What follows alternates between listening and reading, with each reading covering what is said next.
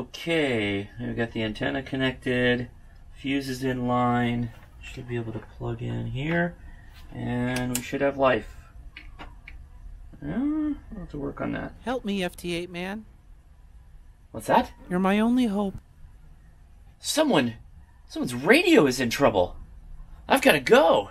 Someone needs my help. I heard the call. Your radio, yeah? Okay, so you got this to-go box. Yeah. 891 laptop, Bio-NO battery. We're gonna make this all work right. Try to. Oh my goodness, now you got the big boy too. Yeah, this one's for my tuner. Oh wow, okay. It just sits on top. Sometimes a little too easy. Where is that?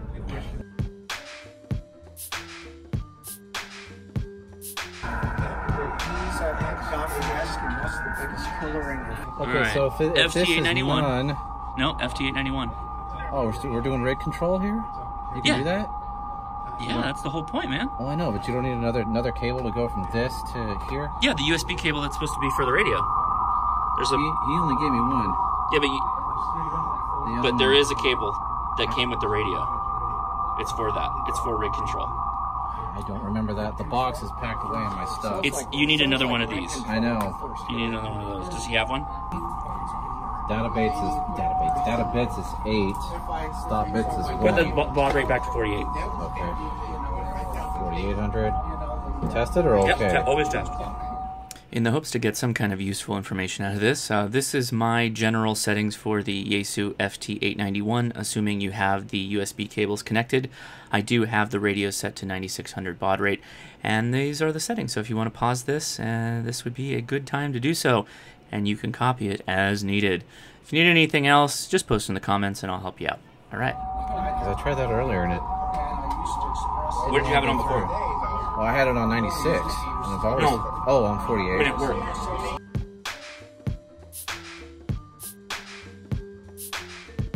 Your cat setup. Now, audio, you need to make that your USB audio codec.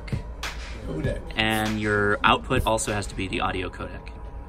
USB audio codec. Oh, there it is. Okay, now hit OK. Hit OK. Now go back to the waterfall. Okay, yeah, see now. See, now, you see how you see this here? Yeah, the bar. Okay, so I'm controlling that with this. So I should be able to bump this up. Yeah, it goes up a little bit at a time. Yeah, see, there it goes. Okay, so now your problem is all your data is compressed right here. We need to spread this out over the entire band. Yes. So how you do that is you go here, width, 500 hertz. Uh-huh. No. You gotta open that up to Boom. Look at that. Whoa. And now the waterfall will fill out. Yeah. At least that's the plan. Yeah, We Oh shall yeah, see. so here's one right here. Yeah, give it a second to catch up. Yeah, because it's lapsing. No wonder I was wasn't decoding squat. Because you're too narrow. Yeah, so you got plenty of signals in there. S8, S9, you should be able to just kill it dead now. Yeah, so now... Oh yeah, see look. All the... Yep, so they're still kind of low to you, the 16s, but go back to the waterfall. So what I do is... I mean, I'm on the external antenna on the roof. I don't exactly have the best antenna situation at home. I just go right click here, and that's where I transmit from usually. Okay. About 1500 hertz. So I leave it there. So now, is this antenna resonant? Bye-bye. It should be. Okay, go ahead and go to hit tune. Where? Right there. Oh. So your power output's like nil, so untune that for a second. So what we want to do now is we want to... I didn't even know you could do that. Right, so now we want to change the meter. SWR. No, ALC. So we're going to check the sound. So now, when you hit tune again, there's nothing. Now watch. Yeah, that'll turn it up. There you go. So we want it right in the middle of the ALC. There you go. Okay, now you can untune. Yeah. See? Okay, See? so now we'll go back Check in. this out. Hold on. Oh. Let's go to power. Now we're checking the power output. Now hit tune again. There you go. So now you're transmitting a tone. You can kill the tune. And your ALC is set with the signaling controlling it. Right. So now you should be able to transmit a CQ call and you get picked up. Wow. It's That's that easy. And then you hit enable TX. Yeah, which is... That button is... Okay. You got the key. I got the key short. That way. All right, we're transmitting. In height. So now, you made a call. I'm only putting out 10 watts on Yeah. my battery, So, yeah, but it's a 12 amp hour battery. How long does that typically last? I don't know. Lasts you a couple hours. Really? Yeah.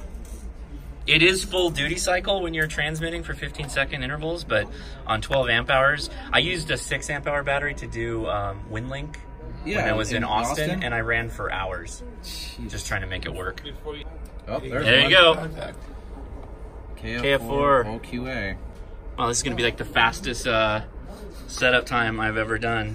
you had it most of the way there. You were right on it. I didn't know you could do that tuning thing. That's pretty sweet. Yeah, so why you need to do that is so for this radio, since it doesn't have a tuner, right? But if you're using something like that Wolf River coil antenna, you hit that tune button, have this thing set to SWR, check your SWR reading, turn the tune off, go adjust, done. That's it. That's the way I do it. Go adjust the coil, come back, check the tune, and just go back and forth until you get it right in tune, and then you're good. Nice. Yeah, so you can do that with AM too. Anything with a carrier tone, you just hold down the mic. FM will work, yeah. So that was it. Shane has been... You're done. That's interesting. That's interesting.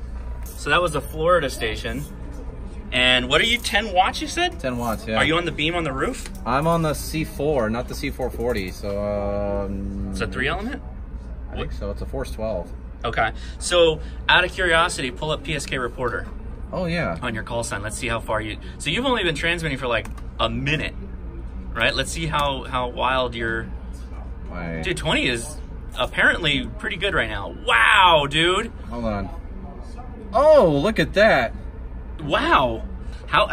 What did they hear you at? Let me see what their dB... It was at... 12! Oh, really? Yow, dude. What's that program that you just asked them? That's a website called PSK website. Reporter. PSK. And it reports on all the digital modes. PSK. PSK Reporter. And you just that. Just that. Yeah, well, go Google it. It's pskreporter.info, and you just search for your call sign, and these are all the stations that's hearing him. So you have to put your call sign in there. You got to put in a call sign for whomever you want to see how they're getting out. It's got to be a beam. 2 elements on 20. PSK Reporter. Oh, it's just a 2-element beam? Yeah. I just made it to Spain. Damn. Yeah. On 10 watts. Yeah. To Spain. Yeah. That's Another it. one. And you were a -16 to him. And that, if you hit OK on that, it puts it right into the log. Logs in the, Yeah. logs it in a So- notepad. So then if you want to go to the next step, now bring up JT Alert. Oh, yeah. Now we're getting fun. Yeah, so just... Okay, so do you have a logging program that you use? N3FJP is great. I love that one. So I it gotta will... download You it. can set up JT Alert to auto-log to N3FJP. Ooh. So there's a website you can look up to do it. Oh, let's see. To set it, it's actually on the N3FJP site on how to set it up to interoperate with wsjt-x. So now you got JT Alert going, and that's filling out the... Remember, if you're worried about that, you can just go back in and change the meter to the ALC, and then don't do anything. Oh, there it goes. Oh, I got two of them. people. So see how your ALC is still right in the middle there? Yeah. So you're fine. You're not splattering or anything like that. Plus, you're only using 10 watts, so... And you got 2 stations calling you at the same time. So you're getting them at 1, and they're picking you up at -18. So that's more than workable. What's the limit? 24? Gilbert, Arizona. 24 is the limit. Yeah. So you're at a -11 with him, so that's good. So there's some activity on 40. I mean, he's at -5 over here. Yeah, that's nothing. That's good. So I hope you enjoyed whatever that is. Shane said he needed some help, so I ran down to the HRO to help him get his 891 most of the way across the finish line of getting it set up to run FT-8. I was thinking about calling this FT-8 Man. I don't know if I'm going to make multiple episodes on this. Maybe it should be Digital Boy or Digital Man. You tell me. Post a comment in the description what I should call this. Anyway, just for fun, hope you enjoyed it. I am Josh, KI6NAZ. If you have not already, please subscribe. Give me a thumbs up if you enjoyed this. Consider joining the Ham Radio Crash Course on Facebook and Discord, a very active community of like-minded hams that are favoring inclusivity to bring people in to amateur radio. All right, that's it. Take it easy. See ya.